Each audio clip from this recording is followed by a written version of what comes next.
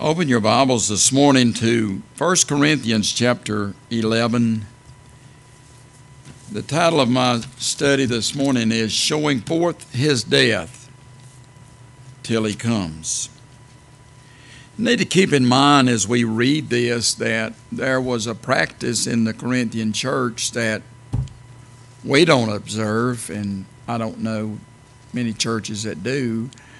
There was always a meal, a common meal, a feast, and in that, part of that, then they had the Lord's Supper, the communion service. So part of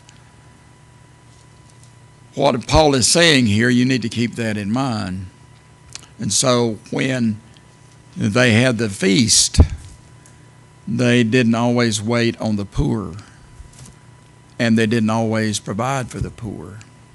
And then when they came to the communion service, he talked about judging yourself, and specifically to them, not only judging yourself about many things, but judging yourself in the treatment of your brothers and sisters in Christ that they hadn't practiced very well. I remember years ago, Margie and I, we were invited to speak at this church up in the mountains of North Carolina, and it happened to be their homecoming. I didn't know that till we got there. And so we were invited to stay, so we did. But everybody just kind of divided up by families, and we didn't have anywhere to go. We hadn't brought any food, and they just didn't really share with each other. And I thought, "Man, this is the strangest thing I've ever seen." And to be there with no food and to be invited, and then you're in this open pavilion that they had, and everybody was dividing up. You know, I didn't see why they would even have a dinner, why they just stay at home.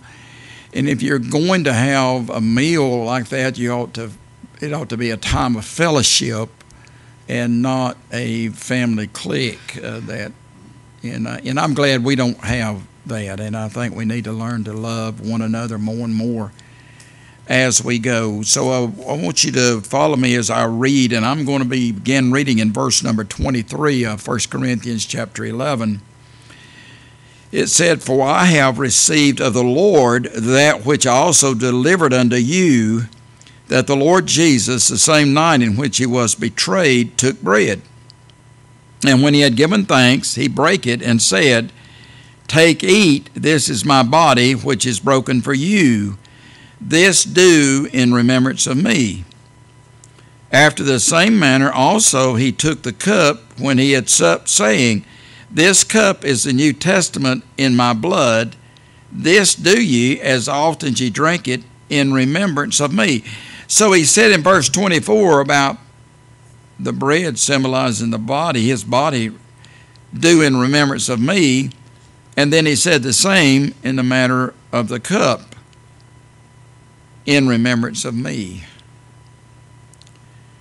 So we'll see about examining ourselves, and one of the things that you should keep in mind that what we do, and which we will do today, is it's in remembrance of Christ. So that should be part of our examining ourselves regarding the thoughts that enter our mind and our attitudes, and it is a special service. It is a day that he said, as often as you do it in remembrance of me. And so we need to always remember that. Verse 26, for as often as ye eat this bread and drink this cup, ye do show forth the Lord's death. Ye do show the Lord's death till he come. Wherefore, whosoever shall eat this bread and drink this cup of the Lord unworthily shall be guilty of the body and blood of Jesus. And I'll mention this again in the message, but I want to clarify it right now. That's an adverb. It's not unworthy, it's unworthily. He's talking about the manner in which you take it and not your personal qualifications. So who of us are worthy of anything of the gifts of his grace? But let a man examine himself, and so let him eat of that bread and drink of that cup. So just to say I'm not going to take it would actually mean the same as the manner in which he took it, because he said there in that verse, he didn't give you an option. He said, examine yourself and then eat that bread and drink of that cup. For he that eateth and drinketh unworthily eateth and drinketh damnation to himself, not discerning the Lord's body. For this cause many are weak and sickly among you, and many sleep, many are dead. The sleep's talking is a word for believers about death. For if we would judge ourselves, we should not be judged. But when we are judged, we are chastened of the Lord, that we should not be condemned with the world. Wherefore, my brethren, when you come together to eat, tarry one for another. And I think he's going back to the meal, the common meal that they shared. In other words, have the courtesy to wait on your brothers and sisters. And he said, if any man hunger, let him eat at home, that you come together, that you come not together unto condemnation. In other words, if you're coming to that just to satisfy your hunger, you'd be better off to stay at home and eat. And the rest will I set in order when I come. So as we go through, I want to just look at some observations. Verse number 23, for I have received of the Lord that which I also delivered unto you, that the Lord Jesus, the same night in which he was betrayed, took bread. Now, we use that for our text. Paul received instructions from Jesus Christ for the communion service for the church in the church age. So he had to see the Lord and talk with the Lord. And now Christ was already crucified and already resurrected from the dead and already ascended back to the Father. That's why Paul said, I was one born out of due season. He saw the Lord. And I think you can find that as you study through the book of Galatians. He did not say, I received a man, but for I have received of the Lord that which I am delivering unto you. So he had received of the Lord that which he has given out here and that we're looking at this morning. Paul was given more than one revelation of Jesus Christ in his life. I just want to mention 3 verses. Acts 9:5. And he said, Jesus speaking, had confronted Paul on the road to Damascus, and Paul responded, who art thou, Lord? And the Lord said, I am Jesus, whom thou persecutest. It is hard for thee to kick against the pricks. Galatians 1:11 and 12 says, But I certify you, brethren, that the gospel which was preached of me is not after man. For I neither received it of man, neither was I taught it, but by the revelation of Jesus Christ. So Jesus, in giving these instructions to Paul, takes Paul back to when he first instituted the Lord's Supper, the same night he was betrayed. I want us to first consider the significance of the Lord's Supper. This is the first reference to the communion meal in the New Testament. The account is given by Jesus directly to Paul. The bread is a reminder to the believer of the body of Christ. It was his body that was broken for us. Isaiah 50 and verse 6 says, I gave my back to the smiters, and my cheeks to them that plucked off the hair. I hid not my face from shame and spitting. Isaiah 53:5. But he was wounded for our transgressions, he was bruised for our iniquity. The chastisement of our peace was upon him, and with his stripes we're healed. We're talking about our Savior. We are healed. His flesh was ripped and torn by the scourging. Oh, what an awful time of suffering that he endured. I mean, if you can just imagine, and if you did some research in your study about how they prepared the scourging and how it was fixed to rip and tear and pull apart your flesh, and that's what he endured. His body was truly broken, but not a bone was broken. Not a bone was broken.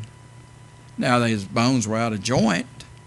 He says in Psalm 22, my bones were out of joint.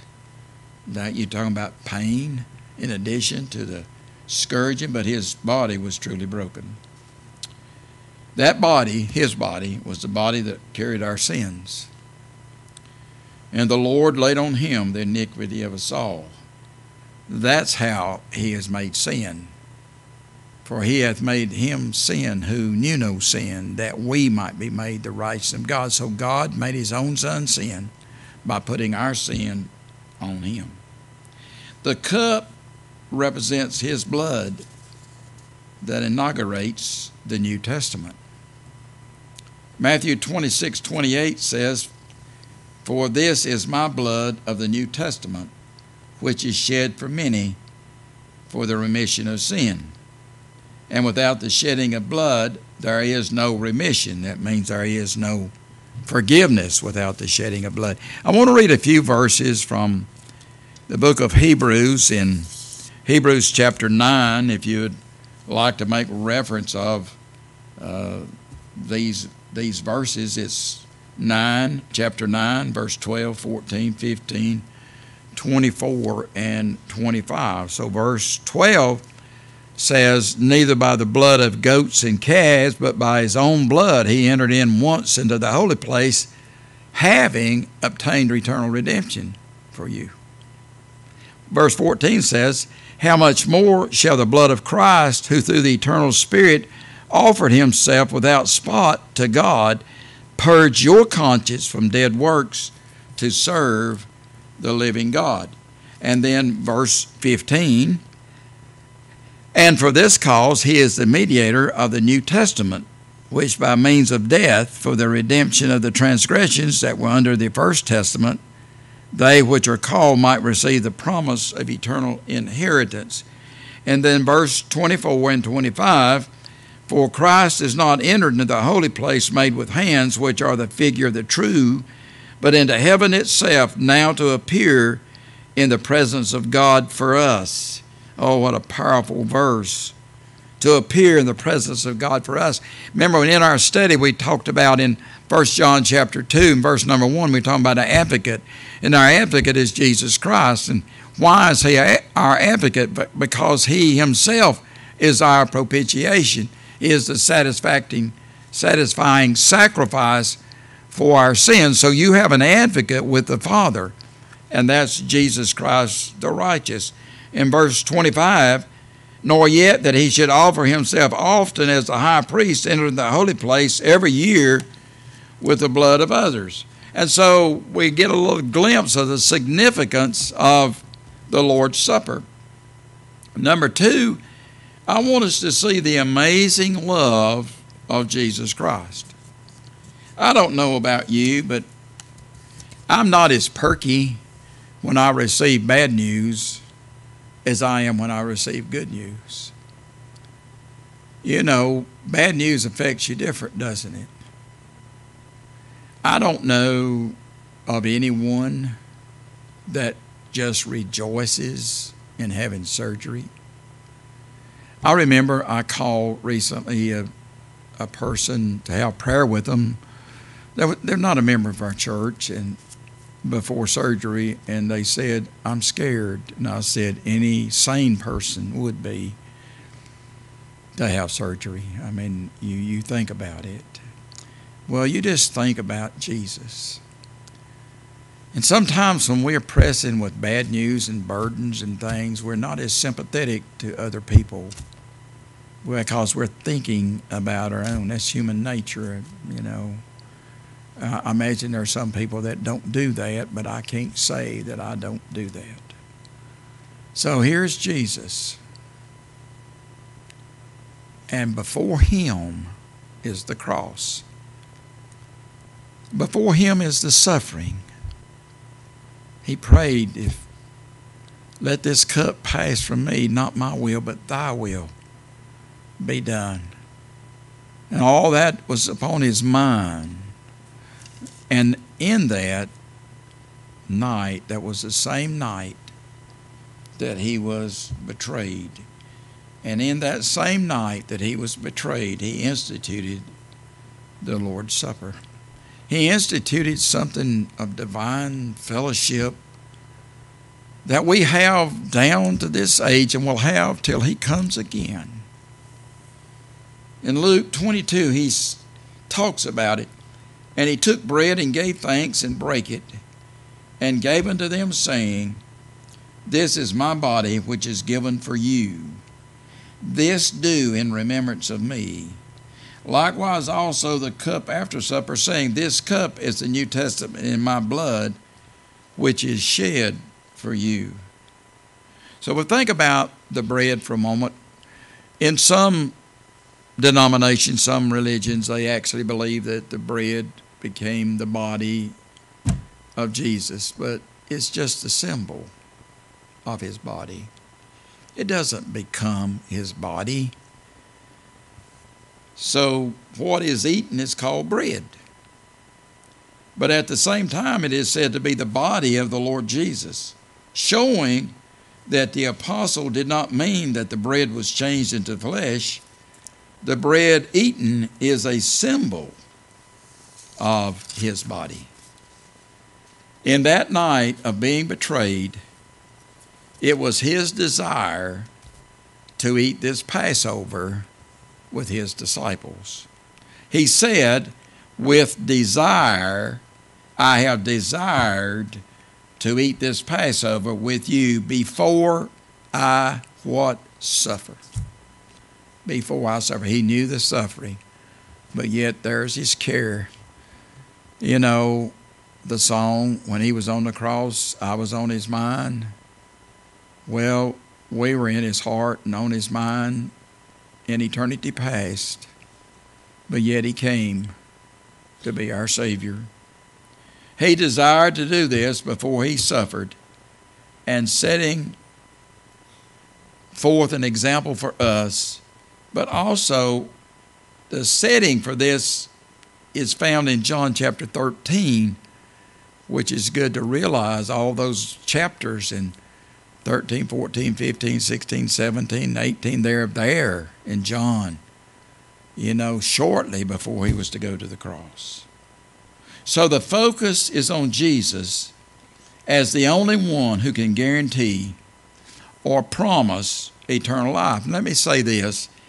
Guarantee and promise are synonymous terms. His promise is his guarantee. Now think, he's the one that was to suffer and die for our sins. And yet he stands before all these people and his disciples, and when he walked upon the earth, knowing that he was going to the cross and do all those things, and he asked for them to believe in him. So the focus is on Jesus Christ. The suffering that he suffered on the crucifixion was going to happen, but the focus was on him. Jesus is the Savior, and they were saved by believing on him. Just like all of those people that we read about, even Nicodemus, they were saved prior to the cross. So the focus is on Jesus Christ before he suffered the suffering of the crucifixion. He is the Savior. They were saved by believing in him. Everybody's always been saved by believing in no other way. The focus afterwards is now on Jesus Christ after the cross, but the promise is still the same. The people in the Old Testament were born again, just like we are today. I'm sorry, a lot of people don't believe that, but they were. So the guarantee is to the believer. Now listen to what John says in 5:24. Verily, verily, I say unto you, he that heareth my word and believeth on him that sent me hath everlasting life and shall not come into condemnation, but is passed from death unto life. How could he do that? Because he's the Savior. People want to say, do I have enough faith? Do I need to do this? What else? I've done all of that. And you just need to believe in Jesus. That's the problem. He established a fellowship with us, the believer, that is to be carried out until he returns again. Look there in verse 26. He said, for as often as ye eat this bread and drink this cup, ye do show the Lord's death till he comes. Number 3. We've looked at the significance of the Lord's Supper. We've looked at the amazing love of Christ as he instituted the Lord's Supper. And there, while he was going to the cross, before he suffered, knowing that he would suffer, there's his compassion and love and grace to them.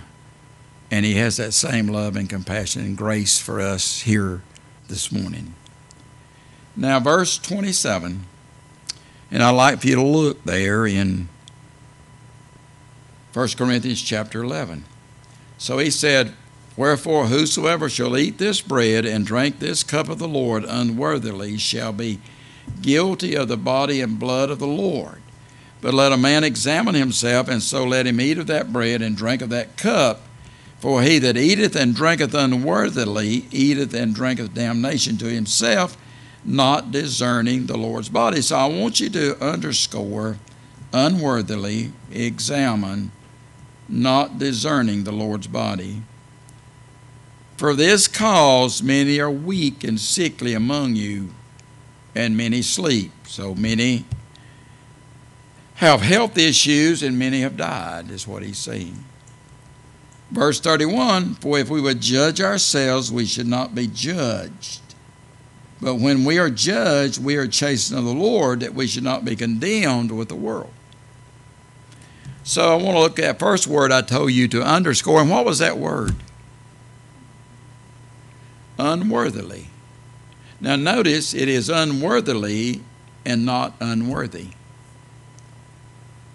It is to be remembered that this word here is an adverb and not an adjective, and has reference to the manner of observing the ordinance and not to the personal qualifications or fitness. For what gift of his grace are we worthy of? Well, none. We certainly are unworthy in every aspect of our life. But that is not what the Lord is talking about here. He is talking about the way you partake of it. So he said, as often as you do this in remembrance of me. So one of the things you should examine yourself about, we all should, is remembrance of him. Our focus should be on Jesus.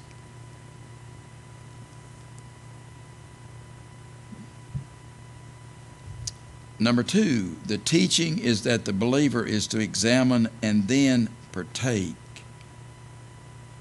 Number 3, there was to be a distinction made between the meal and the Lord's Supper. Every passage in the New Testament regarding the Lord's Supper leads to the conclusion that it took place at the end of a social meal. And in the social meal, some poor believers were shunned and were not allowed to full fellowship. You can go back in chapter 11 to verse 21.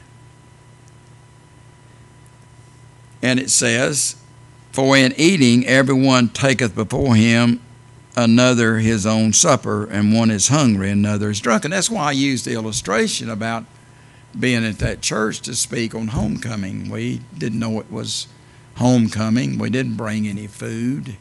Of course, we were living in Tennessee, and that was in the mountains of North Carolina. And the same thing took place with this church. There were poor people that didn't have anything, didn't bring much, but they wasn't allowed. So there was this family clique, and everybody took care of themselves and didn't share with others. There should never be that type of attitude in the body of Christ, let alone in the local church. So he said, "What? Have ye not houses to eat and to drink in, or despise ye the church of God, and shame them that have not? What shall I say to you? Shall I praise you in this?" He said, "I praise you not." He wasn't talking about communion service. He was talking about this meal that they had. Well, if they did that in that church, well, they had a bad attitude. They wasn't right with their brother and sister in Christ. So Paul condemned them for that. Number 4, the one who does not examine himself eats and drinketh damnation to himself, not discerning the Lord's body. So the next word that I had for you to underscore was discerning. Discerning. So we looked at unworthily, and we looked at examine, and then he said not discerning the Lord's body. So what does the word discerning mean? Well, it means to distinguish. So the one who does not examine himself before taking part of the Lord's Supper does not make a distinction between the communion service and the ordinary meal. That's what they were guilty of. And because of that abuse, for this cause many are weak and sickly among you, and many sleep, many have died. So let me say, we don't practice that here in having a meal and then the Lord's Supper. But we should examine ourselves and make a distinction about the communion service. He said, as often as you do this, you do show forth the Lord's death. He said, you do this in remembrance of me. We need to make a distinction. It is a special service. It is about the Lord. It's not about anything else. And so our minds and hearts we ought to examine ourselves to see if that's the attitude that we have in thinking of this service. It's doing in remembrance of him. You think about him. In remembrance of him covers a lot of things, doesn't it? It would cover his life. It would cover his suffering. It would cover his scourging, his crucifixion. Remembrance of me. And as long as you do this is the only place in the Bible that there is that exhortation. So he established with Paul the carrying out of the communion service throughout the church age. And so that should always be a distinction in our mind. Remember, he's not talking about being worthy He's talking about the matter. And so we ought to take time to focus our minds and hearts upon the Lord. It is a time of self-judging. Verse 31 says, if we would judge ourselves, we should not be judged. If we, the believer, judges ourselves, then we will not be judged by the Lord. If we're judged by the Lord, we will be chastened by the Lord. But when we are judged, we are chastened by the Lord, that we should not be condemned with the world. So this chastening that he does is different. It's a healing chastening. Actually, I've heard it said and called, as you think about the communion service and you think about all that's involved in it, it is a time that heals and blesses. So it's a healing chastening. It's a corrective, health-giving tonic, not an eternal condemnation. You are his child, and he wants you to walk with him. Verse 33 says, wherefore, my brethren, when you come together to eat, tarry one for another. You know, it's rude not to wait on your brother and sister in Christ and practice humility and kindness and grace.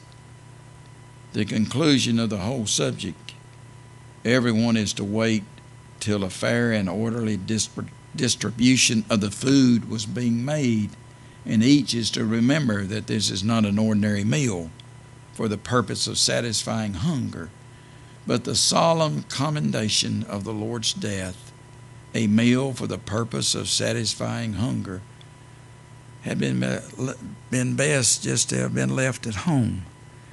So that's what they were facing here, but we don't have that here. But we do have this communion service where we remember our Lord, and we do show forth his death till he comes again. So I want us to bow our heads, and I want to thank all those who joined us by internet. And so if our heads are bowed, and I want you to just spend some time with the Lord, remembering him, examining ourselves about attitudes and feelings and just whatever the Lord brings to your mind. He said, examine ourselves.